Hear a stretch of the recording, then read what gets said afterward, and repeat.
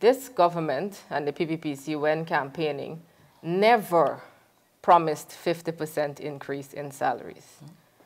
What there was a photoshopped photo taken from I don't know where and posted up as if the government was saying, I'm giving you 50% increase. But what I want to tell you is that we have facts and we go by facts.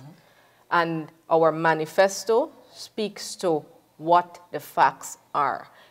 If you are to turn the pages of the manifesto, you will never in that manifesto see a promise of 50% increase in salaries. There is a 50,000 target for house lots. There is a 50,000 target for jobs. There is not a 50% increase in salary. So I want to say that that was propaganda.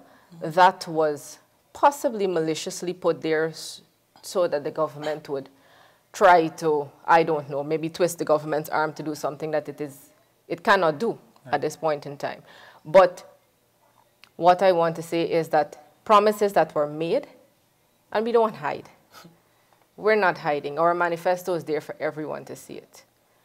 And we can attest by the manifesto and the fact that several promises have been delivered, that this is what we've promised and this is what we've done to deliver it. At no point in time there was a 50% increase in salary promised to public sector employees.